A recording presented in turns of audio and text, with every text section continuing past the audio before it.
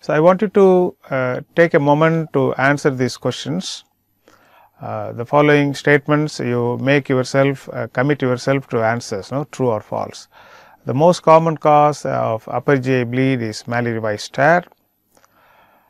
For every liter of blood loss that you estimate clinically, you will replace it with 2 liters of crystalloids like normal saline or ringer lactate. True or false?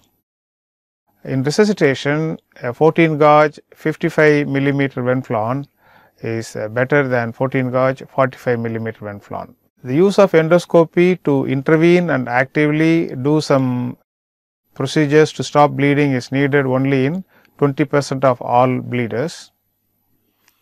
Prophylactic IV antibiotics for 3 days saves lives in varicose bleeding. So, all these 5 questions you can answer. The information will come through the lecture and we will look at the same questions as a post-test at the end of the session. We all know that due to the aging population and widespread use of medications like NSAIDs and antithrombotics, especially the newer oral anticoagulants which have no antidotes, we are going to face the problem of acute upper GI bleed more and more in the coming years. To put the perspective, for every 1000 adult population there is 1 bleeder per year. So, for a city like Chennai with 11 million population, we would expect 11,000 patients presenting with acute upper GI bleed in a year. For any new admissions with upper GI bleed, the death rate will be around 10%.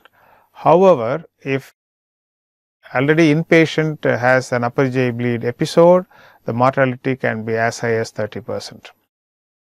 It is slightly worrying that the mortality is unchanged despite advancements in therapy including endoscopic interventions, partly due to the aging population and significant comorbidity of these patients. Some basic facts: upper GI bleed is a commonest GI emergency.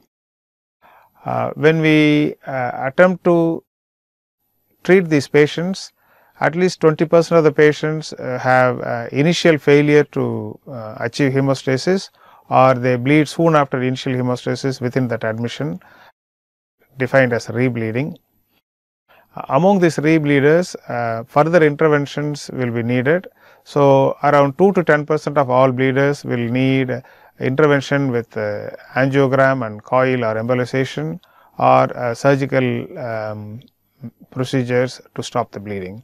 By definition, an upper GI bleed is any bleed proximal to the jejunum, but practically any bleed that can be identified with an upper GI endoscope, which is conventionally the esophagus, the stomach, which is absent here, and up to the middle part of the second duodenum.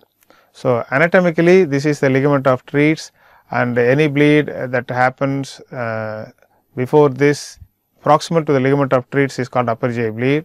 But for practical purposes, any bleed which happens that can be identified within the reach of the upper GI endoscopy, which is normally up to the second part of duodenum.